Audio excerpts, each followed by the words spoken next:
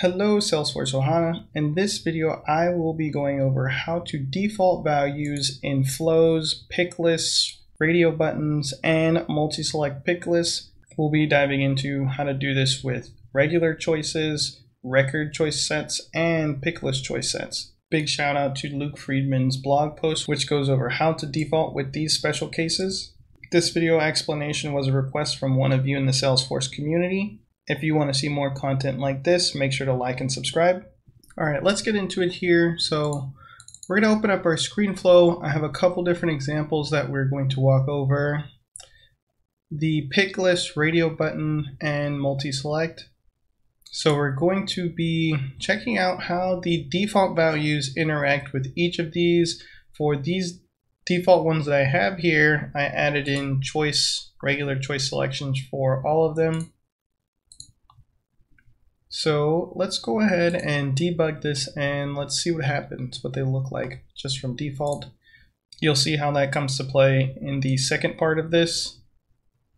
So when we look here in the pick list, we see that the first value is actually defaulted to hot, even though if we go back to our flow, we didn't set a default value.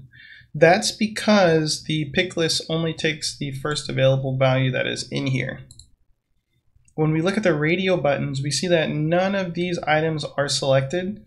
We have to select one of these to have any item selected at all or defaulted. So that's one of the big differences between the pick list and the radio buttons. For the pick list, it's going to default to the first value regardless of if you have anything defaulted.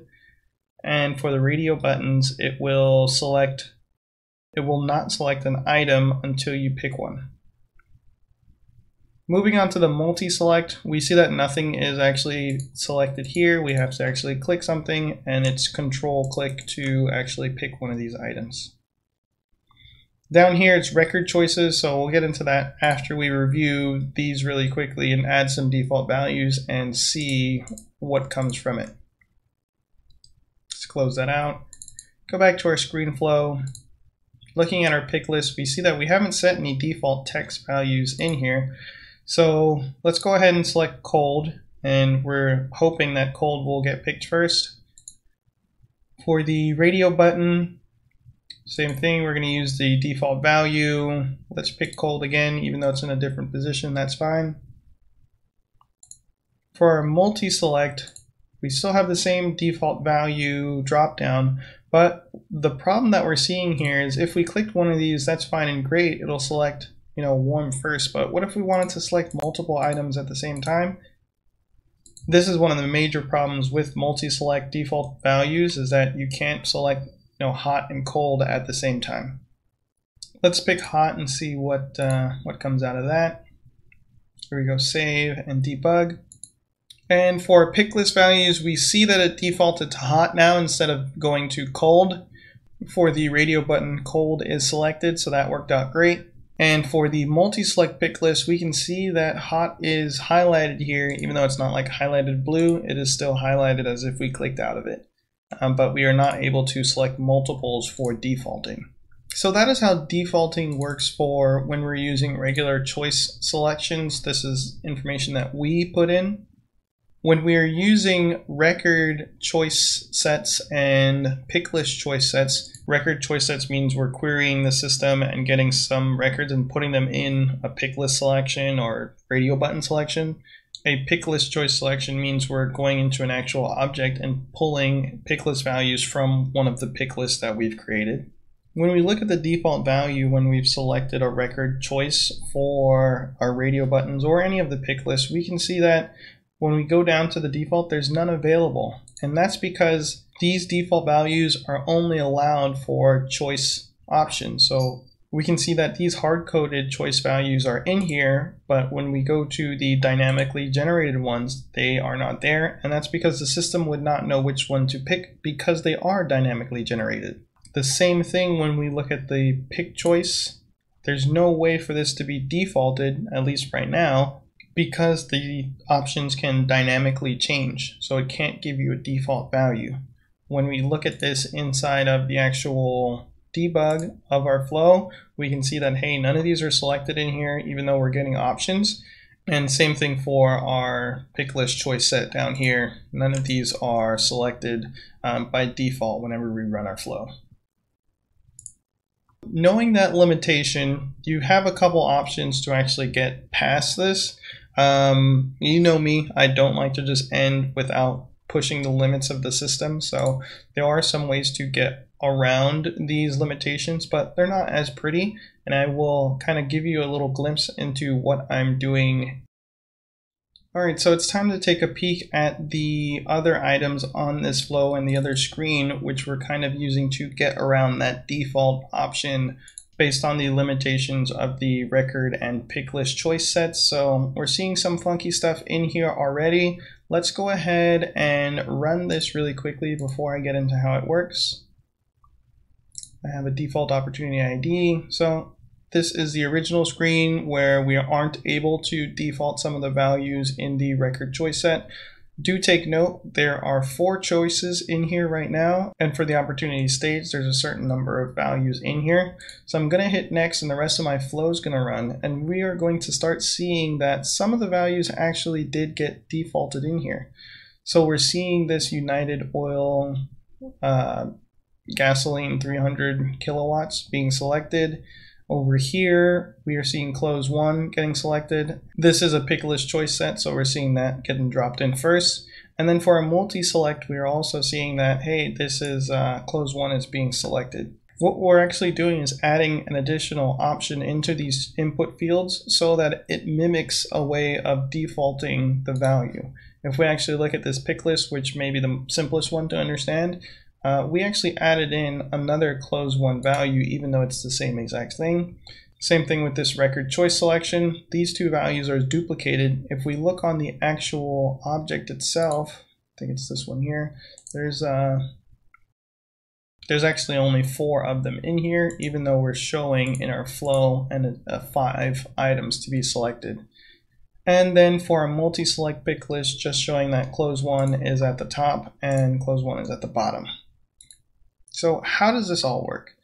If we go to our screen flow, what we did is add in a record choice at the beginning. And it's a very special record choice. I'll trace it back in a moment.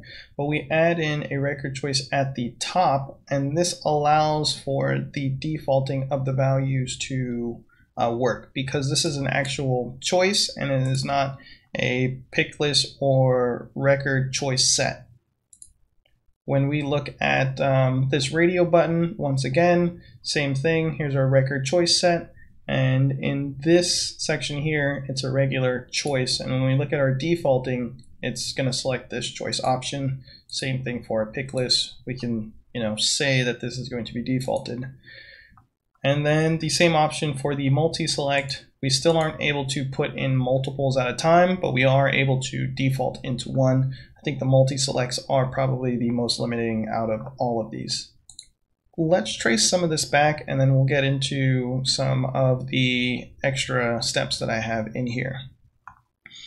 If we look at this one more time, let's start out with the default pick list stage. This is an actual choice. So we will go into our different choices, and we can see here that we have this default stage choice selection.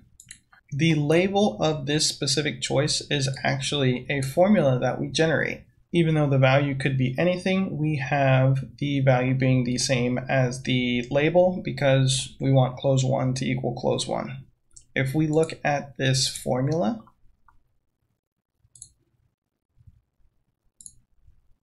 what we're doing here is checking to see if an opportunity has a stage altogether. If it does, then we are displaying the stage name in that text value.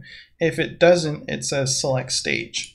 So this may not work the best for opportunity stage. For other fields or pick list options that may be optional or have null values, this would be the default answer that you would get in here. And then when we want to trace back to the opportunity get, we can see that we're selecting an opportunity, and then the formula kicks off as soon as we have an opportunity, and we're just getting that stage name, whatever it actually is. I'll go into this one in one moment. So now once we get that opportunity, whatever value it has, if it has one, it displays it at the top. If it does not have one, it would display it as select an option, and you can do some sort of additional error handling in the flow to send them back if they continued through with select an option or something like that. So that was for the Picklist value set and how we kind of solved that one. For the record choice set, it's actually a little bit more complicated. So in the end, what we want to do is display the primary opportunity product. We assume that there's only one primary opportunity product, and the choice is very similar to the last one. We're going to be calling a formula. If we go to that specific formula, we can see that I'm doing some sort of check on record exists. If it does exist, then I'm displaying the name. If it does not exist, I'm displaying select product.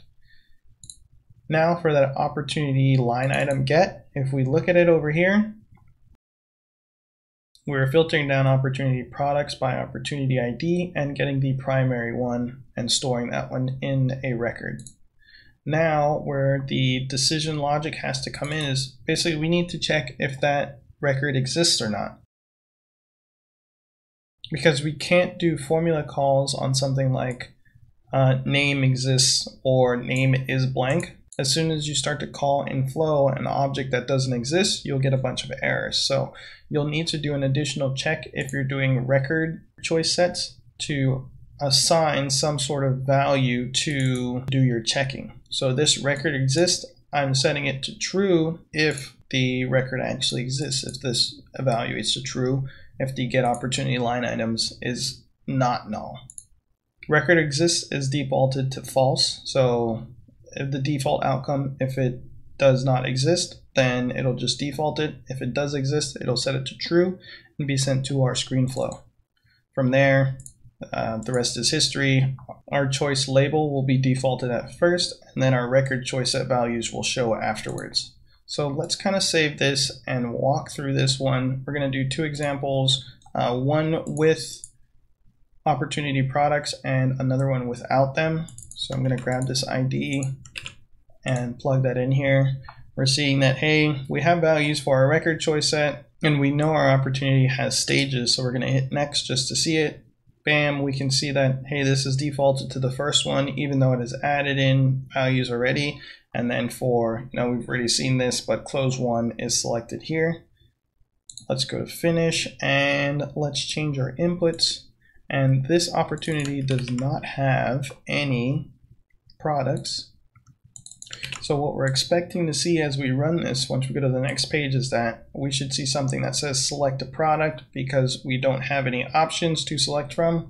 And this one is close one already, so this gets defaulted here. Same thing, close one gets put on the top there. All right, I hope this was helpful explaining some of the considerations when you're using flows with pick lists, record choice sets, and some of the limitations you could face. This video came from a request from one of you in the YouTube community. If you want a concept explained, leave a comment down below. I'm Walters954, and remember, I believe in you.